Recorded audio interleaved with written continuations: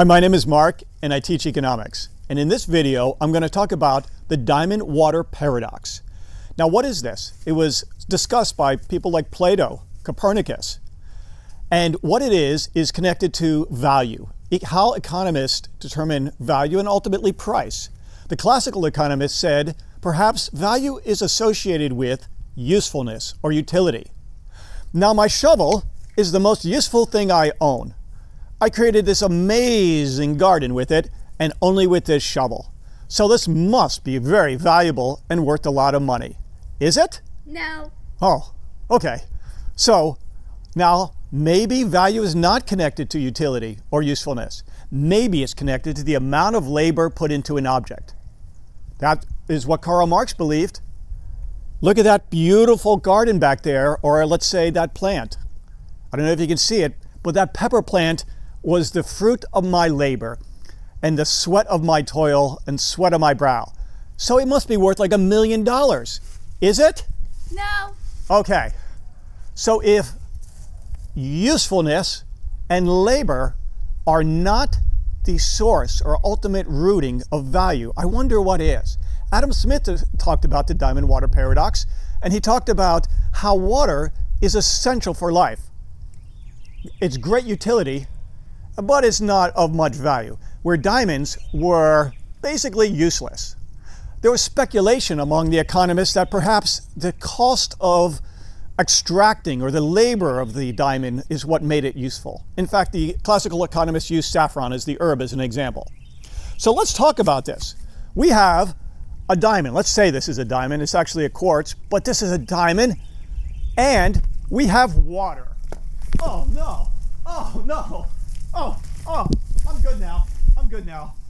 Okay, I'm good now. Oh no. Diamonds. Okay. Diamonds, okay. Diamonds and water.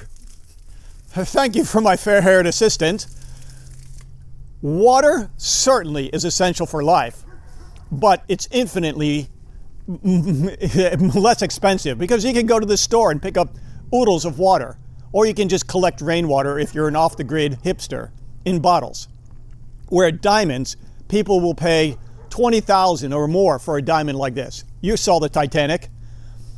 So where and how can this be solved? It wasn't until Leon Wallace, Karl Menger, and Marshall Stanley Jevons, the classical economist known as marginalists, explained this in terms of subjectivity. They actually used the term marginal utility, but for this video, we're just going to say value is determined subjectively.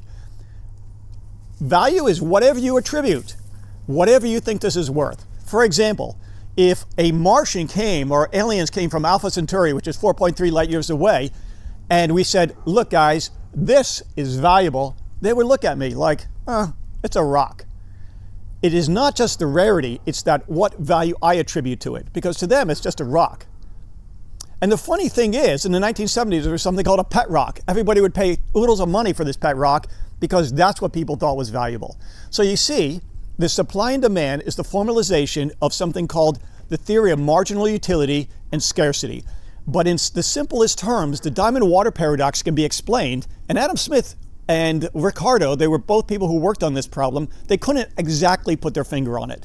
It wasn't until this marginal revolution that they said value is subjective, and that is why we think this is valuable, and water, it is useful, but today it's not valuable. If I was in the desert, and I would trade a bag of diamonds for a glass of water, because that's how the subjectivity comes into play. So that's the diamond water paradox explained. Value is not connected with usefulness. Value is not connected with cost or labor, but value is connected with subjectivity of whatever I think it's worth. Thank you very much.